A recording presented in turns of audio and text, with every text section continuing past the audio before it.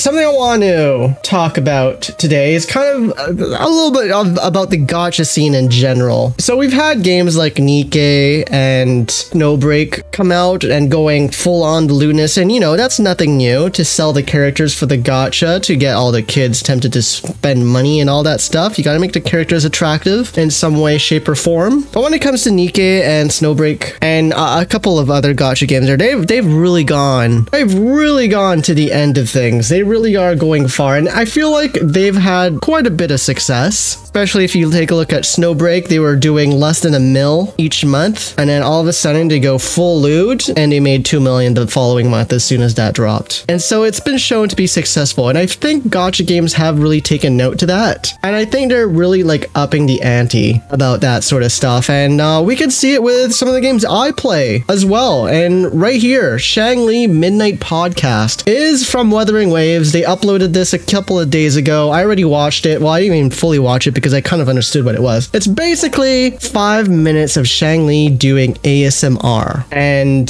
it's called Midnight Podcast because you're supposed to just play. The idea is that you play this on loop at nighttime and you fall asleep to the voice of Shangli with some music in the background. It can be pretty effective. So far it has 47k views, but I think it's been pretty effective. A lot of people have been begging for there to be a longer version of this. I don't know. I really don't know, but we'll take a listen to it for a little bit and just get an idea for it. They also have a nice visual setting as well if you're wanting to watch it. Over here, there we go. Trying to get the mood. I'm just 1 point ahead. Well, that was certainly a good game. And so it kind of just goes on. You kind of have the setting, so if you're watching, you kind of get the feeling that you're fighting her in Go. Oh? The board game. You want to hear about where I learned chess? Or perhaps about my life experiences? And it is a very soothing voice where she did it. Mirage of Mount Firmament. You've glimpsed some of my past. And so you kind of get the idea. So there's that for 5 minutes long. You could set it on YouTube or on your phone to loop it, and you can just listen to that for hours upon end, falling asleep to it. And if you don't want that, you could always just watch it for 5 minutes or have it on loop and just mindlessly stare at Shangli's assets as she says those soothing lines. Yeah, so that's kind of the idea of like where we seem to see the direction of gacha games potentially going down the line, because it is very effective. It is very effective. As I've said before, the comments are all positive outside of people wanting a longer version of this. And we're also kind of seeing it in other Hoyo games. I think we can definitely notice it in Zenless Zone Zero, because some of the characters and some of their kind of trailers and all that definitely accentuate things. And surprisingly enough, we also kind of see it with Emily's like design and demo as well, because they definitely are trying to make her into an attractive character as well. But it's, yeah, even chat wants to smash. But there's also another thing. Detroit Smash? Shangli isn't even American. There's no way. But I also want to kind of just like bring this as a topic because there is a new gacha game that I'm interested in called NTE Never to Everness that I've reacted to for a little bit. They're the same developers from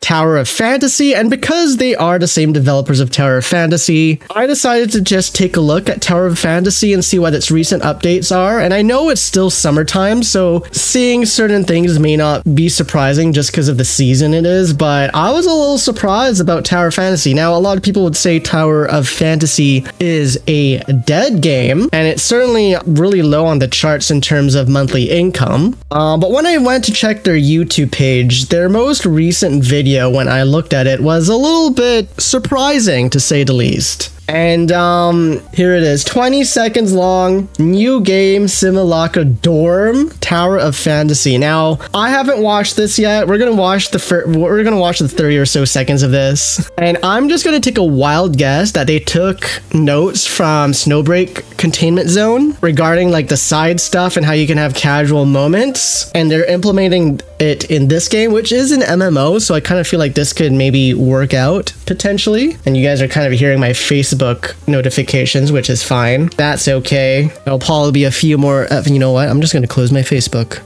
Goodbye, Facebook.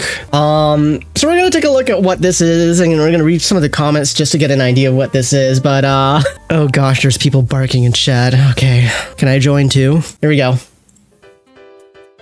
Oh, they're going right off. Damn, son. This is exactly the same stuff from Snowbird. Oh my god, it's a nightgown. She can run. Dude, they're not covered. There's no way. There is absolutely. They are. That is that just me or is that more shameless than Snowbreak Containment Zone? Hello? Hello? That'd be some nice yacht. Damn. Damn. I was not ready for that. I was not ready for that. Okay, wait. Let's see. Visit her dorm and see what items are there. Items? I'm checking out the assets.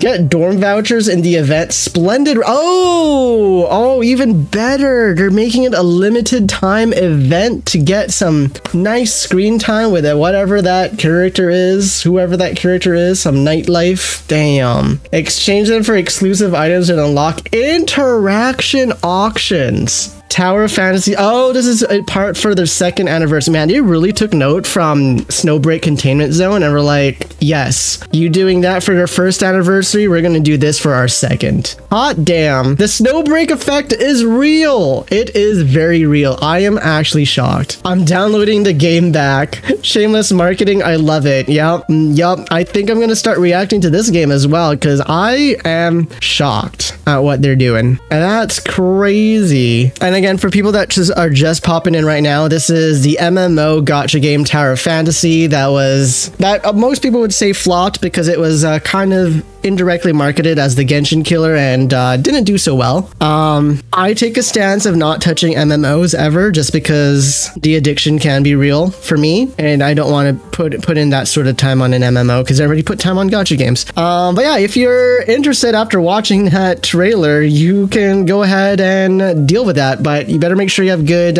internet connection because it is an MMO. What is this? Oh, they're doing a full-on summer. Okay, wait, chat. Let's just watch this and then we'll dive in. We need to watch the video again. How about watching a 2-minute 22-second long video instead? Here we go. And there's a reason why I have the flames in the background. Here we go. Hey, you. Yes, me. Oh. Are you awake? I am awake now. Oh, Get up. I am up in more ways than no. I'm not going to go there. Hurry up. They're very colorful. The others Jeez. have changed. Don't keep him waiting. Put this into neverness to. I can't say the why. God, there was so many things flashing and so many jiggles flashing in my. There's no way. I need this in neverness to everness, and I'll be a very happy person playing that game. There is an ocean in that game, so. Sheesh. Who's she? You're here. Bro. We'll definitely get our revenge today. Well, that was an interesting voice. Time, Boss and I definitely won't go easy on you. Game on! Huh? Woo!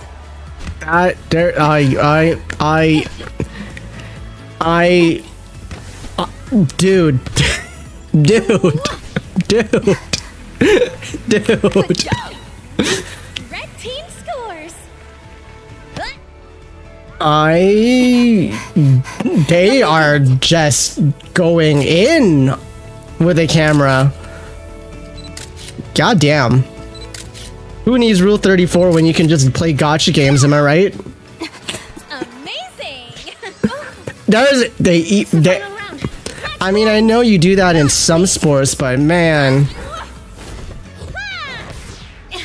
It's up to you now. Dude, I should watch people play this event. Is there volleyball in this game? Is there beach volleyball in this game? Because I'd watch some of that. 100%. Oh, darn it! We still lost! That was cute. Wow. Okay, I will say this much. This is the same developers that are making NTE Neverness to Everness. And I do plan on trying out Neverness to Everness. And I'm definitely going to play until summer hits that game, because the summer event on that game better hit as hard as this. I'm telling you, chat. That's what we need. But going back onto the topic at hand, Snowbreak Containment Zone definitely kind of just opened up Pandora's box for gacha games, and we're probably going to see a next level of lewdness to gacha games come, all thanks to them. They will be remembered as the game that opened up Pandora's loot box for gacha games. Like Nikkei, they had their jiggles and all that stuff, but it was like a bit of more of a gimmick. Snowbreak Containment Zone took it to the next level, and developers are following suit. They've taken notice. They see the potential income at that, and they're delivering. Holy smokes. Jiggle Coastline? Damn. This video has more fan service than an ecchi anime? Yeah, you're not wrong about that one. Oh, that's that video. Okay, how am I supposed to focus on playing games after watching all of that? I tell ya. Damn.